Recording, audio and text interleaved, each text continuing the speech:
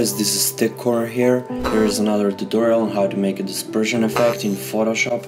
Anyone can do this, so go try it yourself and let's get started. The first thing you want to do is choose a picture with a solid background, or you can edit the background like I did mine here.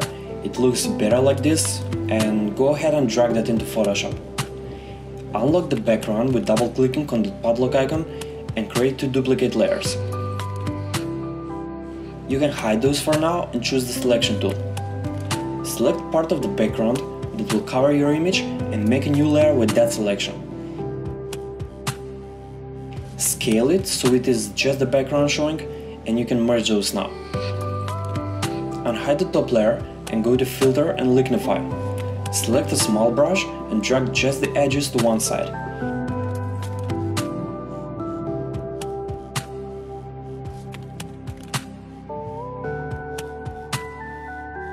You can now get a larger brush and do something like this. It doesn't look good, but for effect it's perfect.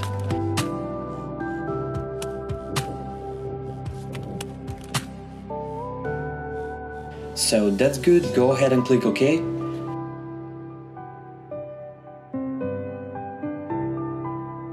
Add layer mask by clicking on this icon under the layers toolbar. Make sure the mask is selected and click on invert, or you can use the shortcut Alt plus Delete. Okay, now grab your eraser tool, and for all the brushes that I use here, I will leave a download link in the description, so go check that out. I like this the best. Choose yours, open the brush settings, so you can rotate the brush or scale it. Make sure the middle layer is selected, not the top one, and start deleting the edges of your body or head.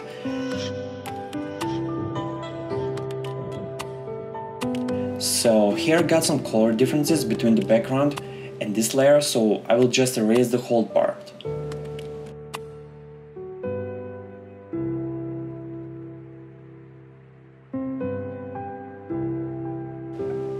Play with the brush settings a bit, and when you're happy with the result, go choose a different brush.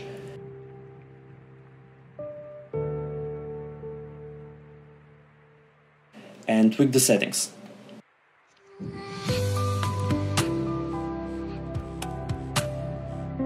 Go select the top layer mask and start erasing the mask like this.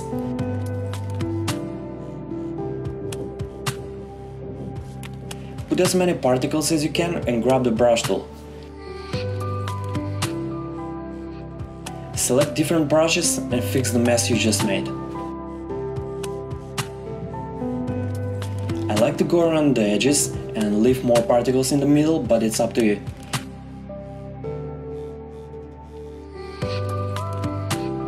If you cover too much mask, erase some more by selecting the erase tool and doing the same thing again.